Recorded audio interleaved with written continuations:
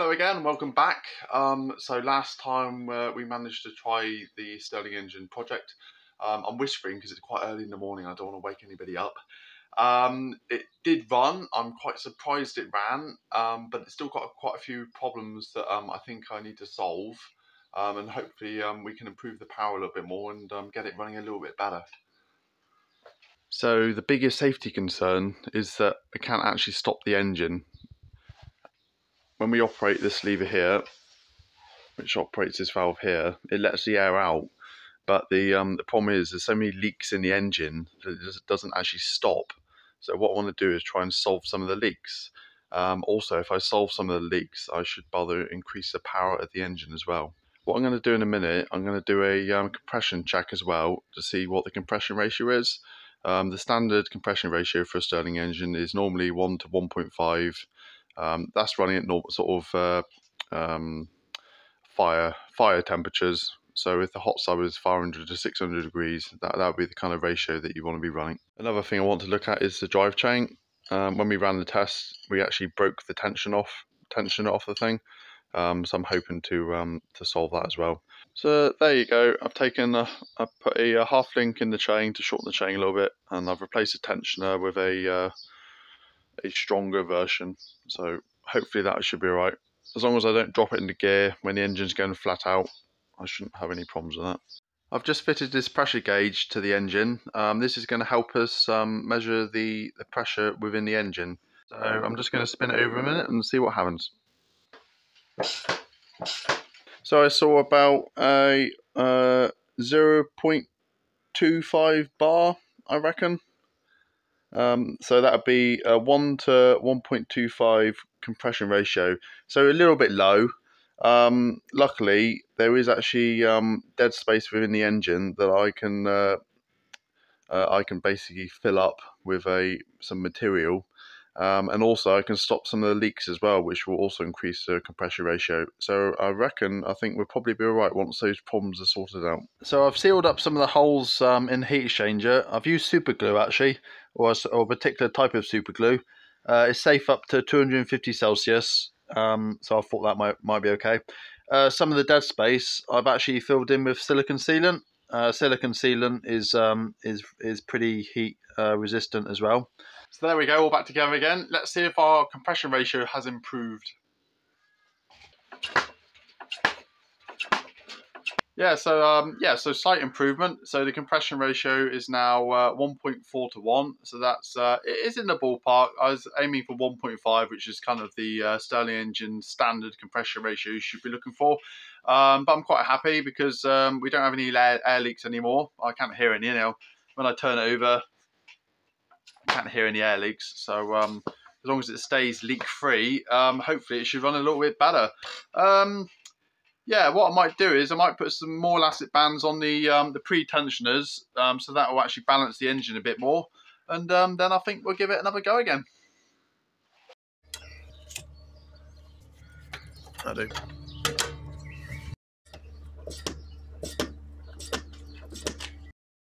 Right, so it's just warming up at the moment. As you can see, the exhaust is a bit smoky. I'm not sure if that's the wood or residue moisture within the engine, but I'm sure that'll stop soon.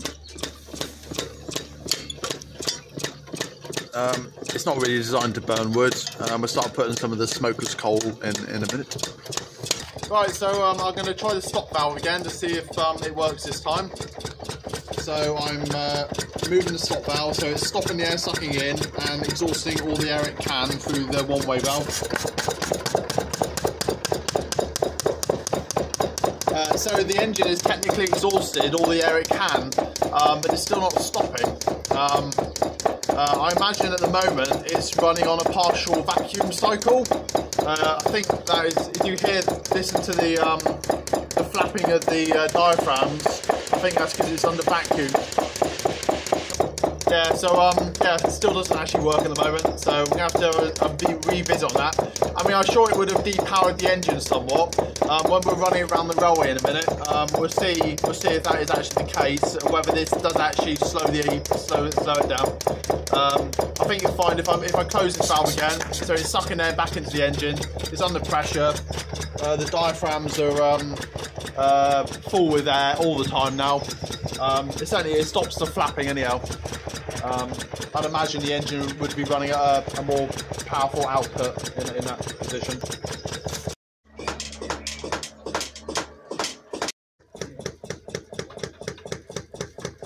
Alright, so we've had the engine running around the garden, but unfortunately there isn't a great deal of heat in the firebox.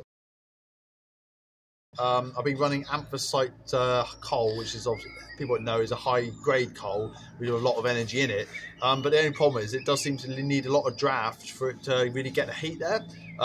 This chimney is quite a short chimney, it doesn't seem to have a great deal of draft. Last time we used the smokeless coal, you know, the briquettes you get, the modern stuff they use. That seemed to get a lot of heat.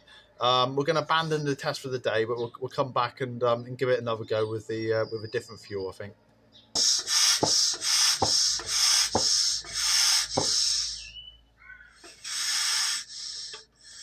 Okay, so this is a coal that wouldn't burn very well. So this is described as premium wealth anthracite, large nuts. Now this has very high heat output. It says here suitable for multi-fuel stoves, closed appliances, and cookers. If you look at it, it's very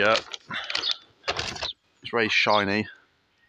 High carbon content, high energy content, but the only problem with it, it's very awkward to light, as we saw with the engine. I've done a bit more research into it, and this coal requires quite a high draft to actually work properly. The problem is we don't get a great draft with the Stirling engine. So what I've done is I've bought this stuff here. It's called Oxbow Red. This is available in the UK. It's a fairly high quality fuel.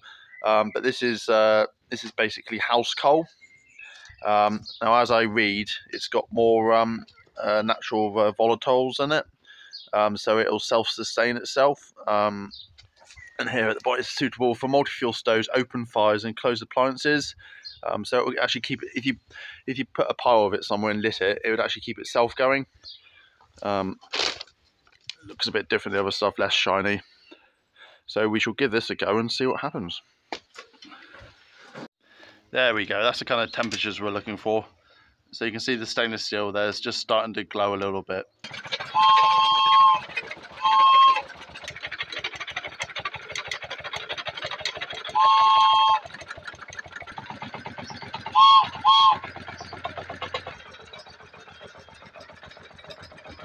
Right, so now I'm just going to do a bit of a load test to see how much it will pull. So I've loaded up with some heavy items. So we've got a piece of railway track, a mostly full bag of coal, a few flywheels, another bag of coal, a heavier flywheel, and some bits of wood, and the rest of the wagons.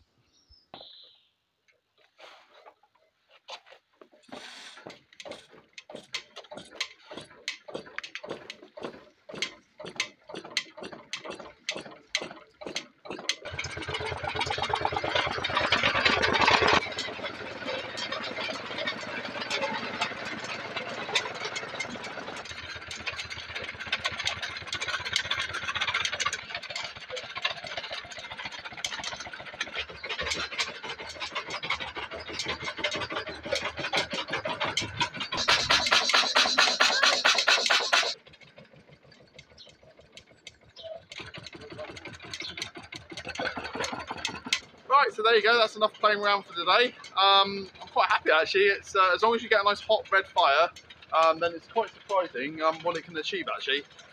So I believe the next video now will be the actual dynamometer run, and we should see what the power is. It still may not be a great deal, because you've got to remember this thing is geared down quite a lot really.